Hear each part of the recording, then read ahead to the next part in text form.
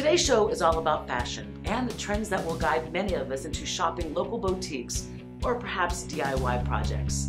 In 2012, my guest started a leather handbag design company called Tony Becca. They're exquisite, they're versatile, fashionable, and a must-have for any dame who loves a tote out of the ordinary. Let me tell you, Marc Jacobs has nothing on this dame. She's a graduate of the Columbus College of Art and Design and uses only the highest quality materials and craftsmanship fit for royalty. Today, we talk with Columbus fashionista Giovanna Robinson about fashion trends for 2014. Please welcome Giovanna. Welcome to this episode of Dames Bond with MaryB. Professional and personal insights provided by women. So welcome to my show, Giovanna. Thank you so much for having me. So where does the name Tony Becca come from? Tony Becca is a name that comes from two special people in my life. My husband's middle name is Anthony, so I just shortened it Tony. And then I had a little sister who passed away back in '91. Her name was Rebecca. So I just kind of gave them the nicknames for their names, Tony and Becca, and then just did a spin on the spelling.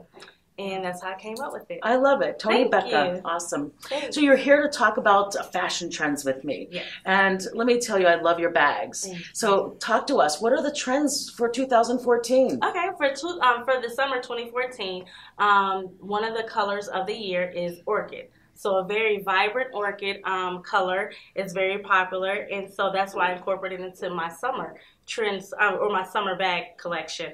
And I have the orchid color, and then florals are also very popular this year. That's one of the trends. You'll see them in skirts, and you'll see them on jackets and different things like that. So I just merged the two trends together. I love that. Thank and you. It's a simple tote, you know? It is. It's simple, nice, and you can wear it on date night, take it from day to evening if you don't carry a whole lot, and there you go. Should I be calling it a tote, or is that something? It's actually a clutch. It's a clutch. Yes. Get those things straightened out here. So this would be a clutch as well? Yes, ma'am. This is a clutch as well.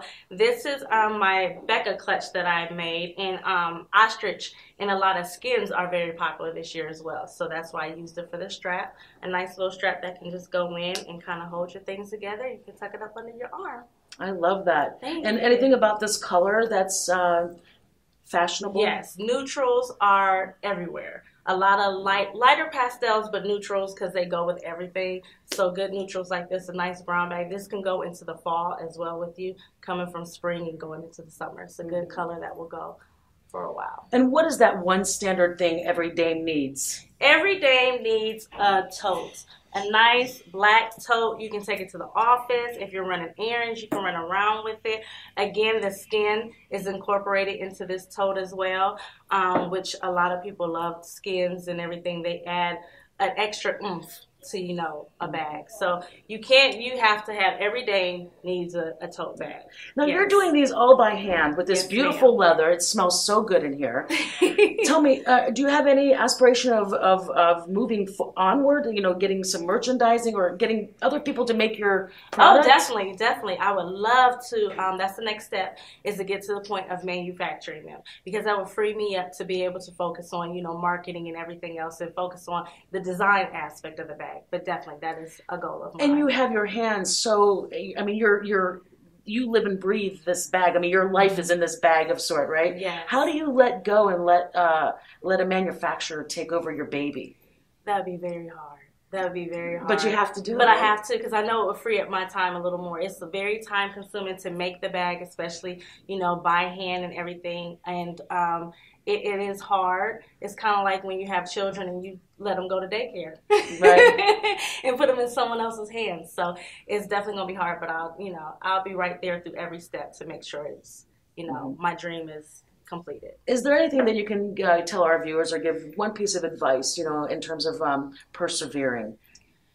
Yes, persevering. It's going to be hard. There's going to be a lot of long nights and a lot of work that goes into it. But when you're passionate about something and when you love something, all that is it's part of it. And I think that pushes me to just keep thriving and keep pushing no matter what. So there you have it, Dame Giovanna Robinson, the founder and designer for Tony Becca. I can't say enough about this dame who is passionate about what she does, but more than that, she strives to help others thrive by sharing and lending her expertise as well. That's what a dame does, right? So as we say, when dames bond, dames thrive.